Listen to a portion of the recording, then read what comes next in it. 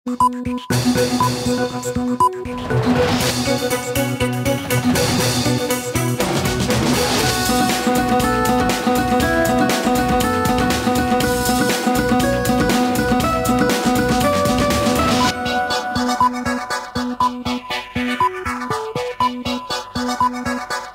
শুভেচ্ছা, স্বাগত রাতের মাছরাঙা সংবাদে। আপনাদের সঙ্গে আছে আমি ফারহানা পারভিন। শুরুতেই জানিয়ে দিচ্ছি গার্ডিয়ান লাইফ ইন্স্যুরেন্স সংবাদ শিরোনাম।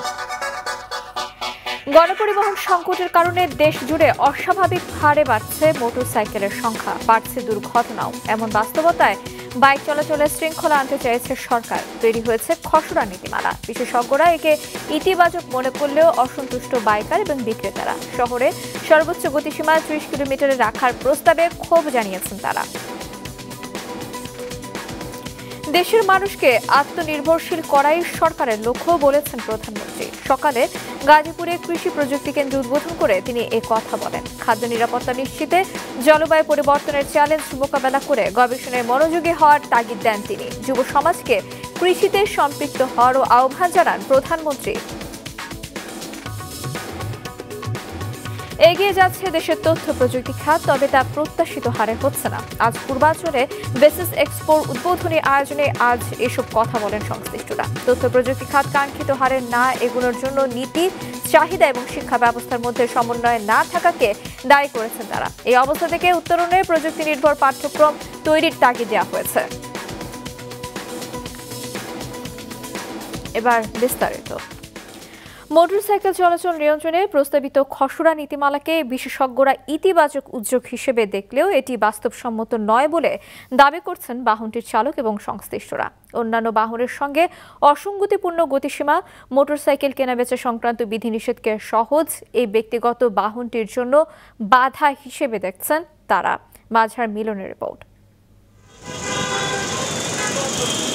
যানজট কিংবা সিগন্যালের কারণে অন্য সব যানবাহন যখন থেমে থাকে, তখনও রাস্তার ডান, বাম কিংবা মাঝখানের ছোট্ট ফাঁকা জায়গা ধরে পিল পিল করে এগোতে থাকে অপ্রতিরোধ্য মোটরসাইকেল। মানসম্মত গণপরিবহনের অভাব আর অসহনীয় যানজটের যন্ত্রণায় গত এক দশকে বড় বিকল্প হয়ে উঠেছে এই বাহন। ঢাকা শহরের রাস্তার যে অবস্থা, যে কোনো পাবলিক ট্রান্সপোর্টে উঠলে প্রচুর সময় লাগে। আমি আধা ঘন্টার রাস্তা দেখা যাচ্ছে 2 ঘন্টা 3 ঘন্টা সময় লাগতেছে। বাসে অনেক ভোগান্তি, যার কারণে দেখা যায় যে পার্সোনাল বাইকে চলাচল স্বাচ্ছন্দ্য বোধ হয়। এই জন্য আমরা বাইক ইউজ করা হয় আমাদের। গত এক যুগে সারা দেশে প্রায় 33 লাখ মোটরসাইকেল নেমে পড়েছে রাস্তায়। শুধু গত বছরই নিবন্ধিত হয়েছে 5 লাখেরও বেশি। সব মিলিয়ে 56 লাখ যানবাহনের ভেতর শুধু বাইকের সংখ্যাই এখন 40 লাখের উপর। অস্বাভাবিক সংখ্যার এই বাইক সড়ক মহাসড়কের নিরাপত্তা পরিস্থিতিকে আরও জটিল করে তুলেছে, বাড়িয়ে দিয়েছে দুর্ঘটনার সংখ্যা। পরিস্থিতি আরও খারাপ হবার আগেই বাইক চলাচলে নিয়ন্ত্রণ আনতে চায় সরকার। করা হচ্ছে নীতিমালা। কেনাবেচার সময়ই ড্রাইভিং লাইসেন্স ও হেলমেট বাধ্যতামূলক করা, নগরের ভেতর সর্বোচ্চ গতিসীমা 30 কিলোমিটার রাখা, মহাসড়কে 125 সিসির কম শক্তির বাইক নিষিদ্ধ করার মতো বিষয়গুলো আনা হয়েছে মোটরসাইকেল চলাচল নীতিমালা 2023 নামের খসড়া প্রস্তাবনায়। এতে ক্ষুব্ধ বাইকাররা। 30 কিলোমিটারে তো রিক্সাও চলে। এখন আমি যদি মেন রোডে যদি আমি গাড়ি চালাতে যাই, সেক্ষেত্রে আমি 30 কিলোমিটার চললে দেখা যায় আমার পিছন থেকে এসে বড় গাড়ি লাগাই দিবে। এটা আসলে যারা গাড়িতে চড়ে তারা এই আইনটা করছে, তারা আসলে জানে না এই কষ্টটা। বাজার বাড়তে থাকায় আমদানি নির্ভর এই খাতকে শিল্প হিসেবে দেখিয়ে 2018 সালে বিনিয়োগ আহ্বান করে সরকার। দেশি বিদেশি মোটরসাইকেল কোম্পানিগুলো বিনিয়োগও শুরু করে দেশে। নতুন নীতিমালায় নগর এলাকায় বেশি সিসির বাইক অনুৎসাহিত করা হয়েছে। এতে মোটরসাইকেলের বাজার সংকুচিত হবে বলে আশঙ্কা তাদের। আজকে যেমন সিসি ব্যারিয়ার তুলে দেওয়ার কথা হচ্ছে, যেখানে নতুন নতুন টেকনোলজি অ্যাডপ্ট করা হচ্ছে বাংলাদেশে, এই সময়ে এ ধরনের একটা সিদ্ধান্ত পুরো শিল্পকে হুমকির মুখে ফেলে দেবে। তো যেহেতু এটা একটা খসড়া নীতিমালা, আমি বলবো যে অবশ্যই এই বিষয়ে স্টেক হোল্ডারদের সাথে আলোচনা করাটা খুব জরুরি। তবে এই উদ্যোগকে স্বাগত জানাচ্ছেন বিশেষজ্ঞরা, কিন্তু শুধু বাইকের ক্ষেত্রে গতিসীমার বিধান না রেখে অন্যান্য বাহনের সঙ্গে তা সামঞ্জস্যপূর্ণ রাখার পরামর্শ দিচ্ছেন তারা।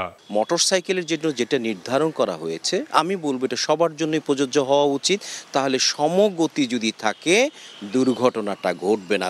দুর্ঘটনা ঘটে কিন্তু গতির পার্থক্যের জন্য এবং গতি তুলতে গিয়ে বা দিক দিয়ে ওভারটেক করবেন, চিপা দিয়ে ওভারটেক করবেন, এগুলি আচমকা ঘটনার তৈরি করে। কিন্তু মোটরসাইকেলের ক্রমবর্ধমান সংখ্যা ও দুর্ঘটনার ঝুঁকি কমাতে শুধু বাইকের উপর বিধিনিষেধ আরোপ কতটা কার্যকর হবে তা নিয়ে সন্দিহান এই বিশেষজ্ঞ। এক্ষেত্রে মানসম্মত গণপরিবহন ব্যবস্থা নিশ্চিত করে যানজট কমানোর উদ্যোগ নেয়ার পরামর্শ দেন তিনি। মাজহার মিলন, মাছরাঙ্গা সংবাদ, ঢাকা।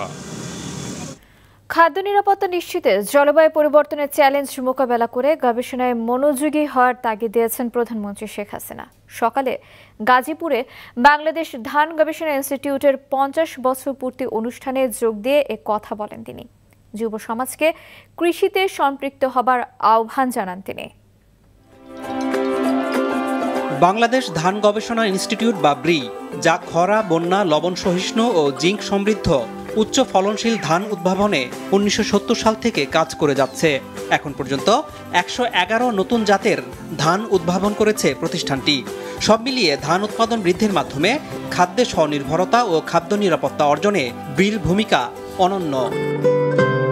গবেষণামূলক এই প্রতিষ্ঠানটির 50 বছর পূর্তি উপলক্ষে সকালে গাজীপুরে ব্রিতে যান প্রধানমন্ত্রী শেখ হাসিনা। প্রথমেই তিনি বাংলাদেশ ও কানাডার যৌথ উদ্যোগে নির্মিত বঙ্গবন্ধু পিয়েরে ট্রুডো কৃষি প্রযুক্তি কেন্দ্রের উদ্বোধন করেন। পরে প্রধানমন্ত্রী মূল মঞ্চে আসেন। সেখান থেকে ধানের সংস্কৃতি ও কৃষকের সংশ্লিষ্টতা নিয়ে ধান কাব্য শিরোনামে বর্ণাঢ্য পরিবেশনা উপভোগ করেন তিনি।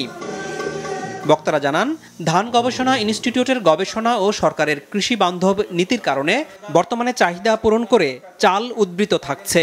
2030 সালে 40 লক্ষ টন, 2040 সালে 54 লক্ষ টন এবং 2050 সালে 60 লক্ষ টন চাল উদ্বৃত্ত থাকবে। খাদ্য নিরাপত্তা হবে আরও সুসংহত ও স্বস্তিদায়ক। এই প্রযুক্তি কেন্দ্রটি স্থাপিত হয়েছে। এটি মূলত বাংলাদেশের দরিদ্র, প্রান্তিক এবং সবচেয়ে ঝুঁকিপূর্ণ জনগোষ্ঠীর জন্য খাদ্য নিরাপত্তার কাঠামোগত কারণগুলো চিহ্নিতকরণ ও তা মোকাবেলায় কাজ করবে। এছাড়া এই কেন্দ্র স্থাপনের ফলে কানাডার প্রযুক্তি অভিজ্ঞতাকে কাজে লাগানো যাবে এবং দুই দেশের মধ্যে কৃষিখাতে সহযোগিতা আরও জোরদার হবে। প্রধানমন্ত্রী বলেন, আওয়ামী লীগ যখনই ক্ষমতায় এসেছে কৃষি গবেষণায় বিশেষ জোর দিয়েছে। তাই দেশে এখন বিভিন্ন ফসলের উৎপাদন বেড়েছে। 18 জন কৃষককে বিএনপি সরকার গুলি করে মেরেছিল।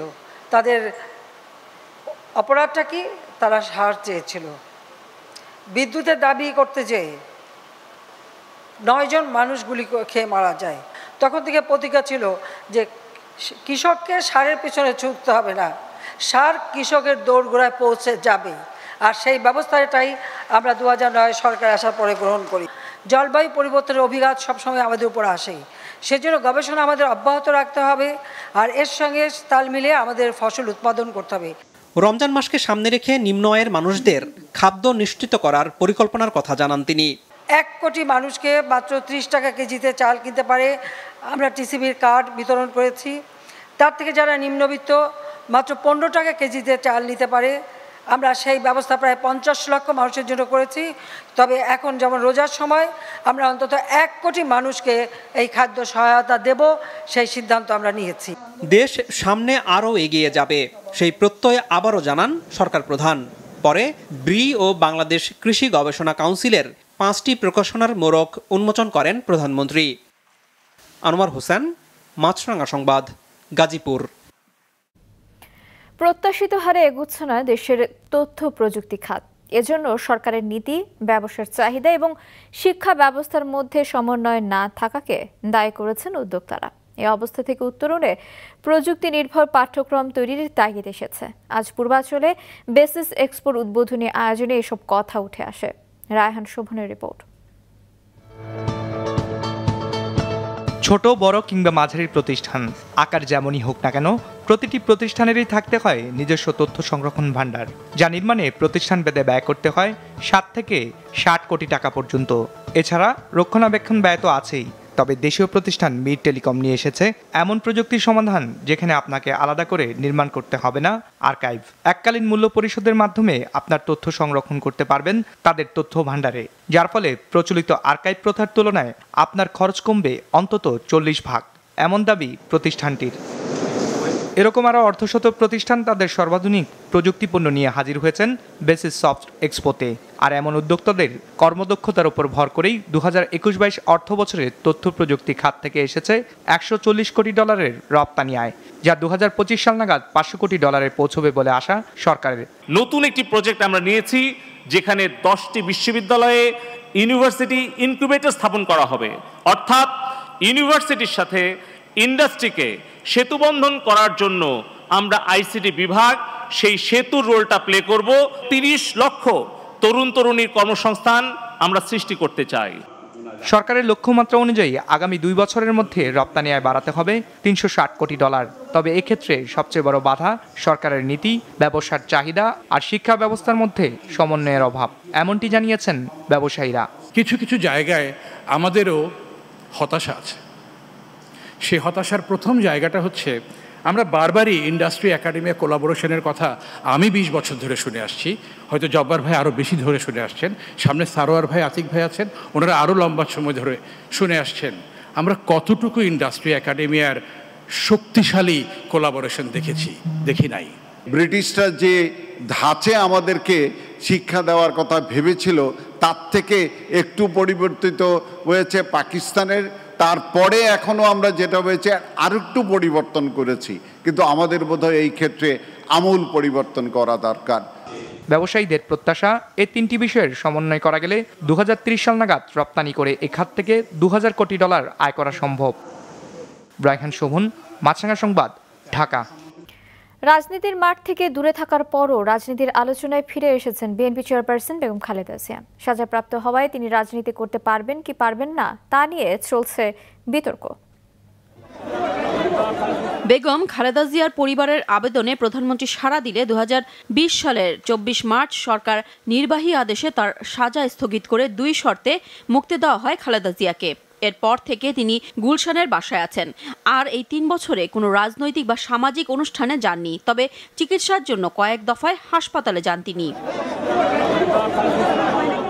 বিএনপি চেয়ারপারসনের গুলশান কার্যালয়ে এক অনুষ্ঠানে দলটির মহাসচিব আজ দাবি করেন, গত 4 বছর ধরে গৃহবন্দী আছেন খালেদা জিয়া। দেশনেত্রী বেগম খালেদা জিয়া, তাকে একটি মিথ্যা মামলায় সাজা দিয়ে প্রথমে কারাগারে রাখা হয়েছিল, এখন তাকে গৃহে বন্দী করে রাখা হয়েছে। সম্পূর্ণ অবৈধভাবে জোর করে বিনা নির্বাচনে তারা ক্ষমতা দখল করে বসে আছে। তবে সকালে এক অনুষ্ঠান শেষে আইনমন্ত্রী জানিয়েছেন, খালেদা জিয়ার মুক্তির শর্ত ছিল 2টি, বাসায় চিকিৎসা নেওয়া এবং দেশের বাইরে যেতে পারবেন না। রাজনীতি করা নিয়ে কোনো শর্ত দেয়া হয়নি। তিনি ঢাকাস্থ নিজ বাসায় থেকে তার চিকিৎসা গ্রহণ করবেন এবং উক্ত সময়ে তিনি দেশের বাইরে গমন করতে পারবেন না।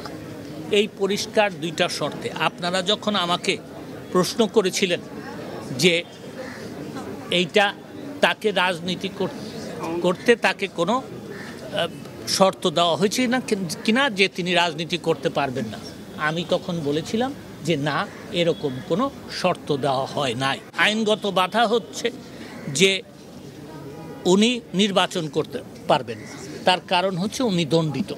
তবে সাজাপ্রাপ্ত হওয়ায় খালেদা জিয়ার রাজনীতি করার আর সুযোগ নেই বলে জানিয়েছেন আওয়ামী লীগের সাধারণ সম্পাদক ওবায়দুল কাদের। দণ্ডিত ব্যক্তির রাজনীতি করার সুযোগ কোথায়? দণ্ডিত ব্যক্তি তো জেলে থাকবে। মানবিক কারণ সেটা শেখ হাসিনা করেছেন, আমাদের নেত্রী মানবিক কারণে মুক্তি পেয়েছেন, কিন্তু দণ্ডিত ব্যক্তি তো থাকবে জেলে। বিকেলে দলের যৌথ সভায় একথা জানান ওবায়দুল কাদের। নুরুন নাহার উইলি, মাছরাঙা সংবাদ, ঢাকা। 2 দিনের সফরে আগামীকাল গোপালগঞ্জে যাচ্ছেন আওয়ামী লীগ সভাপতি ও প্রধানমন্ত্রী শেখ হাসিনা। এ সফরে বঙ্গবন্ধুর সমাধিতে শ্রদ্ধা নিবেদন ছাড়াও কোটালীপাড়ায় জনসমাবেশে বক্তব্য রাখবেন তিনি। গোপালগঞ্জের প্রতিনিধি সাবেদ আহমেদের পাঠানো তথ্য এবং ছবিতে ডেস্ক রিপোর্ট। সফরের প্রথম দিন জাতির পিতা বঙ্গবন্ধু শেখ মুজিবুর রহমানের সমাধিতে ফুল দিয়ে শ্রদ্ধা জানাবেন প্রধানমন্ত্রী শেখ হাসিনা। দ্বিতীয় দিনে কোটালীপাড়ায় জনসমাবেশে অংশ নেবেন তিনি। এ উপলক্ষে উপজেলার তালিমপুর তেলিহাটি উচ্চ বিদ্যালয় মাঠে মঞ্চ নির্মাণ ও অন্যান্য প্রস্তুতি নেওয়া হয়েছে। ইতিমধ্যে আমরা এই জনসভার প্রায় সকল প্রস্তুতি শেষ করে ফেলেছি। আর এই কোটালীপাড়ার সাধারণ মানুষের মধ্যে, আওয়ামী লীগের সর্বস্তরের নেতা কর্মীদের মধ্যে উৎসাহ উদ্দীপনার শেষ নেই নেত্রীর আগমনকে কেন্দ্র করে। এ সফরে বিভিন্ন দপ্তরের 42টি উন্নয়ন প্রকল্পের উদ্বোধন ও 6টি প্রকল্পের ভিত্তিপ্রস্তর স্থাপন করবেন প্রধানমন্ত্রী। এতে উচ্ছ্বসিত এলাকাবাসী। 40-50টি মতো প্রকল্প এগুলি উদ্বোধন করবেন, প্লাস এই এলাকার জনগণের সাথে দেখা হবে এবং তার মনের আশা পূর্ণ হবে। আমরা তাই সেই জন্যই ওটা নির্বাচনী জনসভাও বলা যায় না, কিন্তু মেন উদ্দেশ্যই হলো যে উনি ওনার এলাকার জনগণের সাথে দেখা করতে আসছেন। প্রধানমন্ত্রীর সফর ঘিরে জেলা জুড়ে নিরাপত্তা জোরদার করেছে প্রশাসন। আমাদের প্রশাসনের পক্ষ থেকে আইন শৃঙ্খলা নিরাপত্তা সহ সার্বিক প্রস্তুতি আমরা সম্পন্ন করেছি। আমরা আশা করি সংশ্লিষ্ট সকল দপ্তর, পুলিশ, র্যাব সহ আমরা সকলের সহযোগিতায় মাননীয় প্রধানমন্ত্রীর সফরটিকে আমরা সফল ও সার্থক করতে পারব। আগামীকাল ও পরশু 2 দিনের সফরে সড়ক পথে গোপালগঞ্জের টুঙ্গিপাড়া ও কোটালীপাড়া যাচ্ছেন প্রধানমন্ত্রী শেখ হাসিনা। মাছরাঙা নিউজ ডেস্ক। যুক্তরাষ্ট্রের সঙ্গে চুক্তি স্থগিতের পর পারমাণবিক অস্ত্রের সক্ষমতা আরও বাড়ানোর ঘোষণা দিয়েছেন রুশ প্রেসিডেন্ট ভ্লাদিমির পুতিন। মস্কোতে চীনের শীর্ষ কূটনৈতিক ওয়াং ইর সঙ্গে বৈঠক শেষে পুতিন বলেন, আন্তর্জাতিক স্থিতিশীলতার জন্য বেইজিংয়ে এবং মস্কোর পারস্পরিক সহযোগিতা অত্যন্ত গুরুত্বপূর্ণ। হাইপারসনিক ক্ষেপণাস্ত্রের উৎপাদন বাড়ানোর কথাও জানান তিনি। এদিকে ইউক্রেনে রাশিয়ার হামলায় ইউরোপের গণতন্ত্র এবং স্বাধীনতা সংকটে পড়েছে বলে জানিয়েছেন মার্কিন প্রেসিডেন্ট জো বাইডেন। নেটোভুক্ত পূর্ব ইউরোপের 9টি দেশের রাষ্ট্রপ্রধানের সঙ্গে বৈঠকে তিনি আরও বলেন, পারমাণবিক অস্ত্র নিয়ন্ত্রণ চুক্তি স্থগিত করে বড় ভুল করেছেন পুতিন। এদিকে ইউক্রেনে অবিলম্বে হামলা বন্ধে রাশিয়ার প্রতি আহ্বান জানিয়েছেন জাতিসংঘ মহাসচিব অ্যান্তনিও গুতেরেস।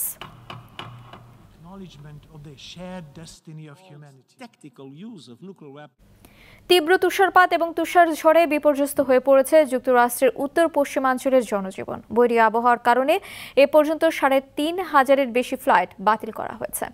দেশটির আবহাওয়া বিভাগ জানিয়েছে, আগামী কয়েকদিন উত্তর পশ্চিমাঞ্চলীয় অঙ্গরাজ্যগুলোতে তুষারপাত অব্যাহত থাকবে। এ সময়ে বিশেষ প্রয়োজন ছাড়া ঘরের বাইরে না যাওয়ার পরামর্শ দেওয়া হয়েছে।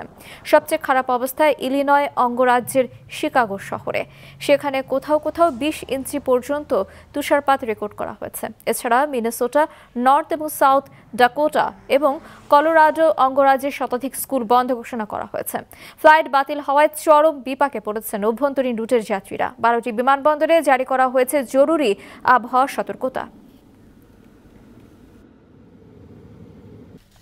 শেখ কামাল বাংলাদেশ যুব গেমসের দ্বিতীয় আসরের মশাল এখন ঢাকায়। গোপালগঞ্জ থেকে যাত্রা শুরু করা মশাল বাংলাদেশ অলিম্পিক অ্যাসোসিয়েশন শেখ কামালের প্রতিষ্ঠা করা ক্লাব আবাহনী লিমিটেড ঘুরে এখন আছে ঢাকার সেনানিবাসে। শাকির রুবেনের রিপোর্ট।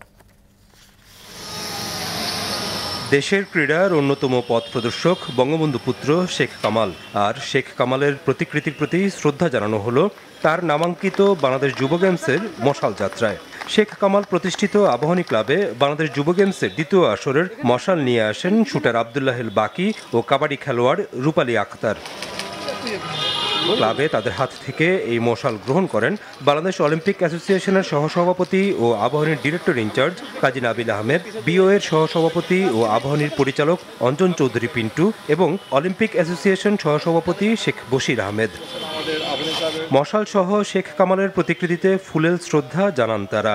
সেখানে সংক্ষিপ্ত এক অনুষ্ঠান শেষে কর্মকর্তাদের কাছ থেকে মশাল গ্রহণ করেন জিমন্যাস্ট আবু সাইদ রাফি ও দাবাড়ু তনিমা পারভিন। একটা বিশাল সাড়া পাওয়া গেছে আমাদের খেলাধুলাকে আরও উন্নয়ন করার জন্য, ভবিষ্যৎ দিনে আমাদের দেশের জন্য আরও সাফল্য বয়ে আনার জন্য আমার দৃঢ় বিশ্বাস এই যুব গেমস একটি বিরাট ভূমিকা রাখবে। আমাদের ন্যাশনাল রেকর্ডও ভঙ্গ করার মতন অ্যাথলেট আছে এবং তারা যদি তাদের পারফরমেন্স এই ফাইনাল রাউন্ডে করবে, ইনশাল্লাহ সেখান থেকে বেশ কিছু বেরিয়ে আসবে যে ন্যাশনাল রেকর্ড ভঙ্গকারী। 26 ফেব্রুয়ারি গেমসের চূড়ান্ত পর্বের আনুষ্ঠানিক উদ্বোধন করবেন প্রধানমন্ত্রী শেখ হাসিনা।